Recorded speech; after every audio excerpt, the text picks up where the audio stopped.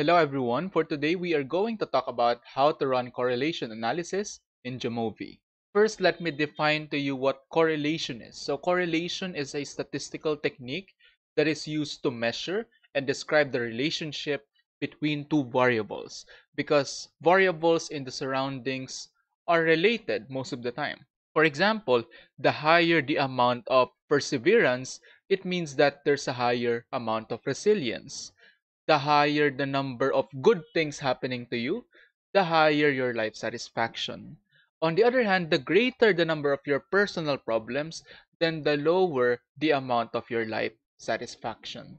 So there are a number of things that we can correlate in order for us to scientifically answer research questions. And for today, I'm going to teach you Pearson-r analysis. And Pearson-r is used when you are correlating two continuous variables, meaning you are using this when you're dealing with interval as well as ratio data. Now let me elaborate on the strength and direction of correlation. Now we can see that strength of relationship varies. There are weak relationships, while at the same time there are strong relationships, but sometimes there are perfect relationships in statistical analysis. So look at this example here at the bottom of the slide. Okay, in this example on the left side, the hours of studying is related to exam scores and their degree of correlation is moderate. Okay? On the right side, there are also instances wherein if you do the same study in your own school, you may find out that hours of studying is not so much related to exam scores. Perhaps there's something else that would explain exam scores. So it means that relationships varies or differs when it comes to strength. And let's take a look at that. Okay, so this is a chart that you can use in interpreting the strength of relationship. I got this from the book of Fox and Levin, and this is saying to us that correlation coefficients range from -1 to +1. Okay, so if someone tells you that the correlation is 2, then that's no longer believable because correlation is only from -1 to +1. And the closer it is to 1, the stronger it is, regardless of the sign. So in telling if a relationship is strong or not, you don't have to look at the sign because the sign is the one telling us about the direction. So we'll talk about direction later. So now let's look at the right part of the screen. So if there is no correlation, their correlation would be 0. But if it's getting stronger, it's going to change from 0.1, from 0.3, from 0.6, and then if a relationship is perfect, then the coefficient or the R is equal to 1. Same goes for the negative correlation, only this time the sign is negative. Why is it that there's a negative and there's a positive correlation? Let's talk about that in the next slide. So when we say positive relationship, then this would be an example. So in positive relationship, as one variable goes up, the other goes up as well. For example, the more you study, the higher your grades will be. That's a positive correlation.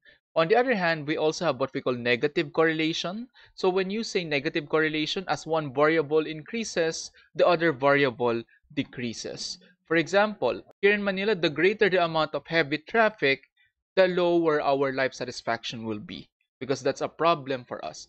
While some variables you thought that they are correlated back, but actually they are not, then they're going to show no correlation. Okay? If you want additional explanation about correlations, I may discuss that in another video. For now, let's take a look at a sample research study that we can answer using correlation. The question here is that, does family income influence the average grade of the student?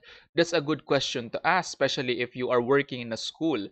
Are the students coming from families who have higher income? Are they also more likely to do better compared to those who came from low-income families?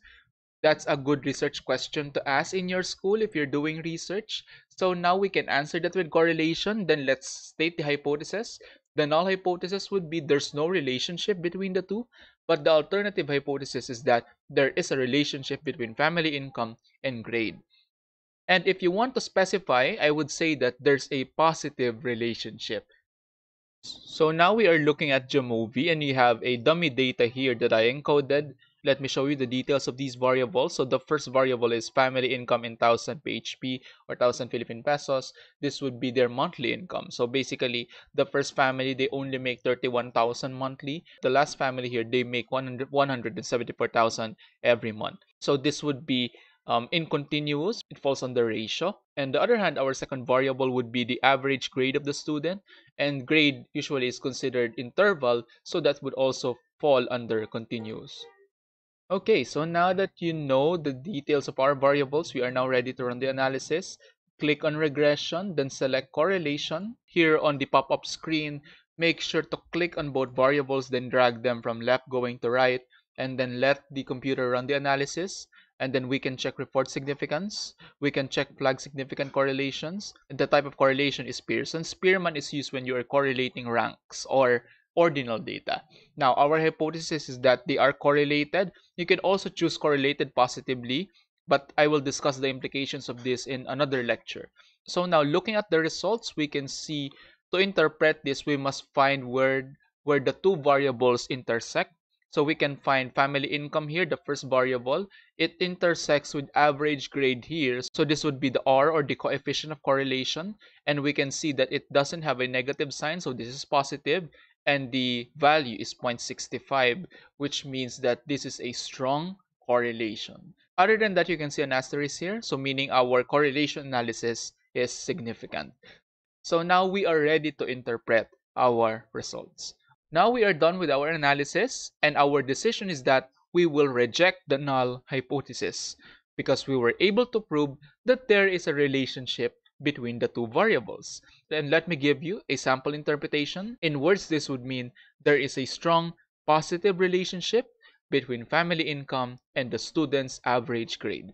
Remember to put the coefficient here, and then after this, you can explain it in layman's term. You can say it as family income increases, then there's a higher chance for the student to get a higher grade. So that is it for correlation analysis. I hope that you were able to learn a lot from this discussion. So let me know if you want me to talk about other types of analysis that we can do using jamovi.